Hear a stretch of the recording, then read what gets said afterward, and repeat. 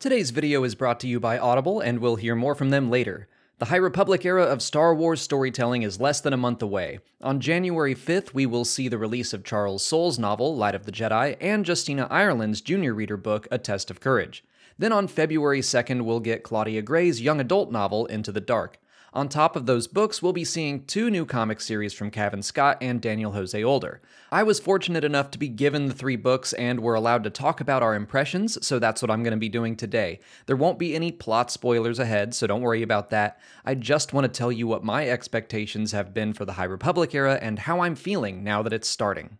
Just to answer the question early, I'm feeling really great. My expectations are being not only met, but exceeded. I've been very excited for the High Republic because I feel it's time for Star Wars to get away from the familiar. The books and the comics have felt like they've been relegated to supporting roles in the past 5 or 6 years, ever since the Expanded Universe became Legends.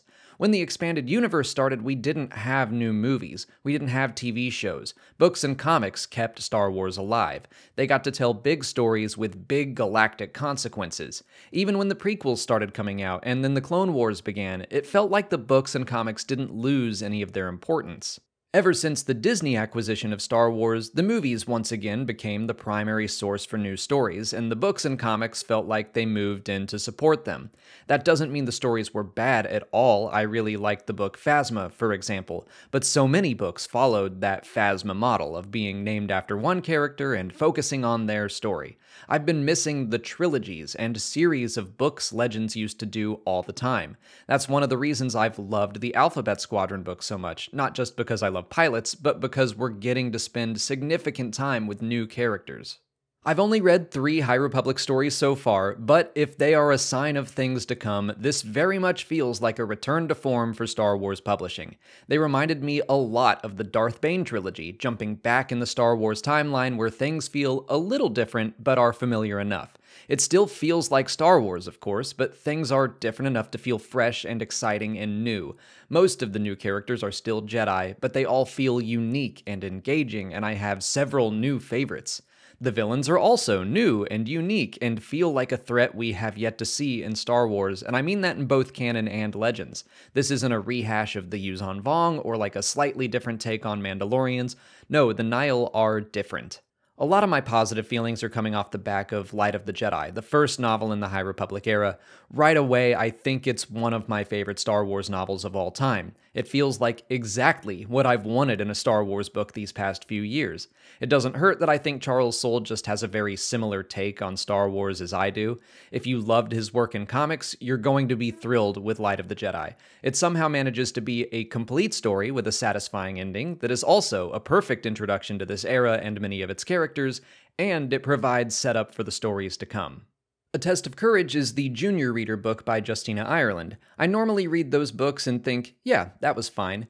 Those stories aren't written with someone my age in mind. They're meant to be more accessible and serve as possible entry points into Star Wars books for people in their early teens or maybe younger. Its story is more focused, the scope is smaller, but still I found myself pulled in by the characters and their stories, and again, it sets up some exciting plot points for the future. Into the Dark is the young adult novel by Claudia Gray, who has a very good reputation as a Star Wars author already. Her story is kind of a happy medium between Light of the Jedi and A Test of Courage. It's a little more expansive in its scope and characters, but not quite on the same level as Charles Soule's book. But it still introduces even more threats to the Jedi during an already troubling time, escalating the intrigue of this new era in surprising ways. Unfortunately, I have yet to read either of the comics by Cavan Scott or Daniel Jose Older, but if the books are anything to go off of, we are in for a real treat. All 3 of the existing titles feel like they're working together wonderfully. I wouldn't say you have to read every single book to understand everything that's going on, but they do provide a little extra context for each other. I found myself glad I had read Light of the Jedi before A Test of Courage, but I certainly didn't have to in order to understand or enjoy it. I'm really excited to add the comics into the mix to see how they will play into the larger story being told as well. And that just sums up my feelings in general about the High Republic. Excitement. I am excited for Star Wars books and comics in a way that I haven't really felt in a long time. I'm excited to see publishing be the backbone of Star Wars storytelling, at least in one area. I'm excited to continue diving into the era with the second novel coming out in July, Cavan Scott's The Rising Storm, which I assume will pick up on those major plot lines set up in Light of the Jedi.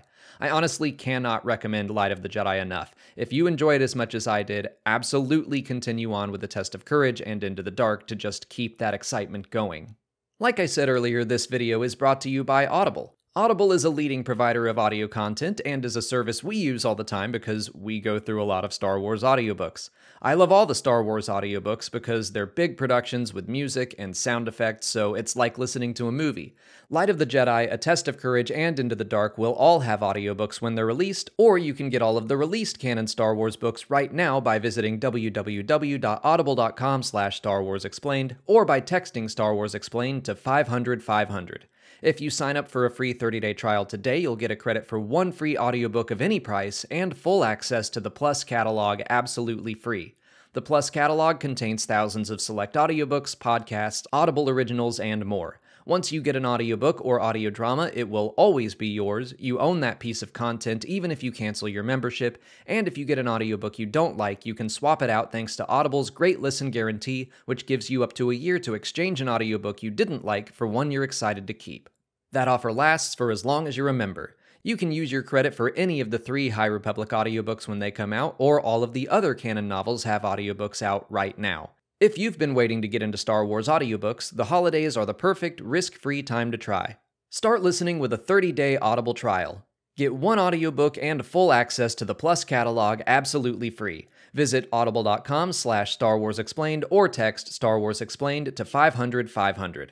But that's it for today. Let me know how you're feeling about the High Republic in the comments. If you haven't already, please like this video, subscribe to the channel to keep up with all of our High Republic coverage, follow us on Twitch, Twitter, Instagram, and Facebook, and consider checking out our Patreon page. As always, thanks for watching, and may the Force be with you.